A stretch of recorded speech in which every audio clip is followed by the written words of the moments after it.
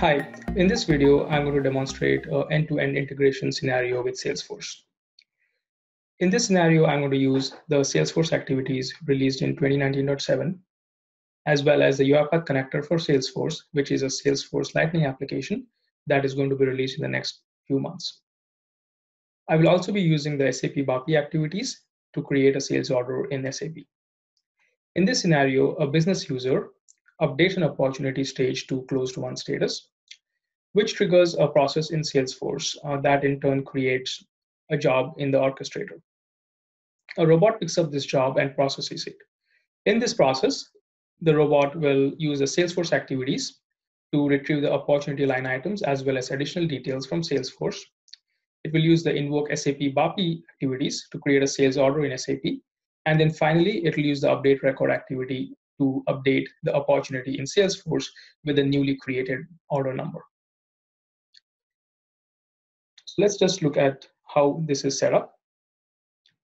Here I'm in my Salesforce application in the UiPath Connector for Salesforce.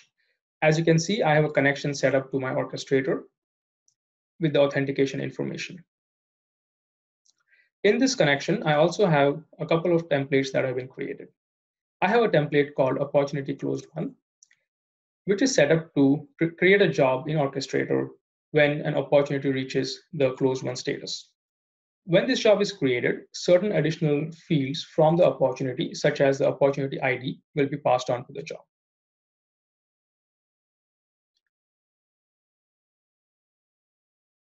We have also set up a process using Salesforce Process Builder to trigger this particular template. As you can see here, when the opportunity reaches the closed won status, the create UiPath orchestrator job step will be executed. In this step, in addition to the connection template to use, which is the one we saw earlier, there are additional parameters that also can be passed in. This includes the account ID, for example. On the UiPath side, I have the process set up to establish a connection to Salesforce using the Salesforce application scope. Once this connection is established, I have a get record activity that is going to retrieve the line items for the opportunity, as well as some account information. Then I have a execute SOQL activity, which is going to execute a Salesforce object query language query to retrieve additional product information. Finally, I also have a create SAP sales order activity, which includes the BAPI activities from the SAP BAPI activity pack. Last but not least, I'm going to update the Salesforce opportunity with the order number that was just created. So now let's look at this demo. Let me first make sure my robot is connected and available. So I'm now going to go to Salesforce, and I have an opportunity created here, which is in a negotiation review status. As you can see, this opportunity has two products, one for quantity 2 and another one for a quantity of 4. On the opportunity details, there is an order number which is currently empty. I am now going to update this opportunity and set the stage of this opportunity to closed won.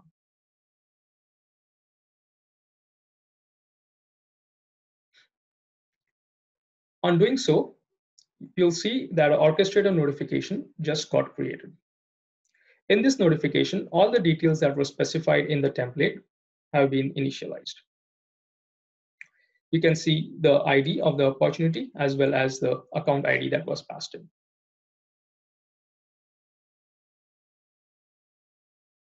In Orchestrator, I just had this job that was created and which was picked up by the robot on my machine. The job was executed, and this message box tells me the order number that was created in SAP. Now that this job has executed, I'm going to go back to my opportunity in Salesforce and pull up the details to look at the order number. So as you can see, the order number also got updated. I also have a helpful little link here to go and check the SAP order using the SAP Fiori app for sales orders. In this app, you'll see that the line items have been created, as well as there will be information that pertains to the specific opportunity. The sold to party is the account set up in SAP, as well as you can see here, the customer reference is set to the opportunity name, and the 2 line items have been created.